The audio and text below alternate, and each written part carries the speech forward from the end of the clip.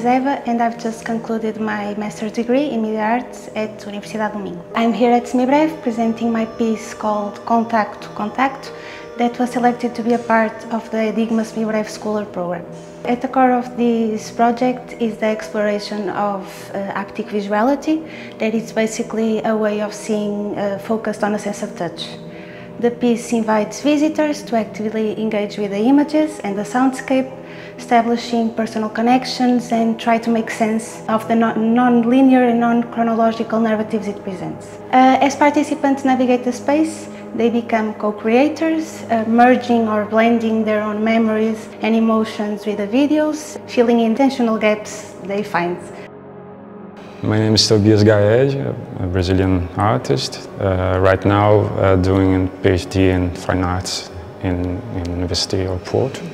My research is about writing of programming codes using artificial intelligence tools and visual artworks. In this specific project, I wanted to bring to the front the code programming. And my intention was to transform it in something printed and concrete. A very important reference for me in this work was the concrete poetry, part of a movement called concretism. This movement used the graphic elements of the words and its specialization to create meanings and aesthetic results.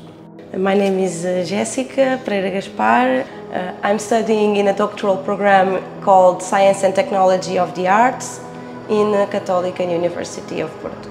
This installation came from the idea of studying the network that exists in the forest that is created by the mycelium. And this network, it connects all the trees and all the growing elements in the forest.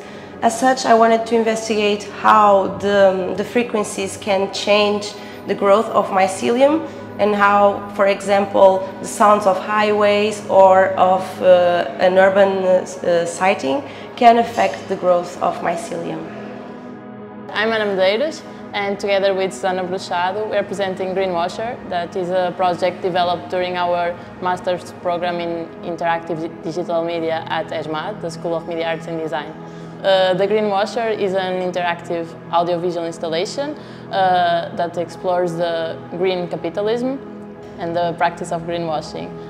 It invites people to think about what companies promise that they will do about the environment and what they actually do.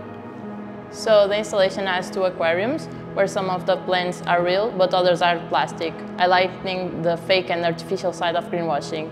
Inside the aquariums, there are motor-controlled mallets that hit belts, and the sound are processed to create somewhat an acetylene atmosphere.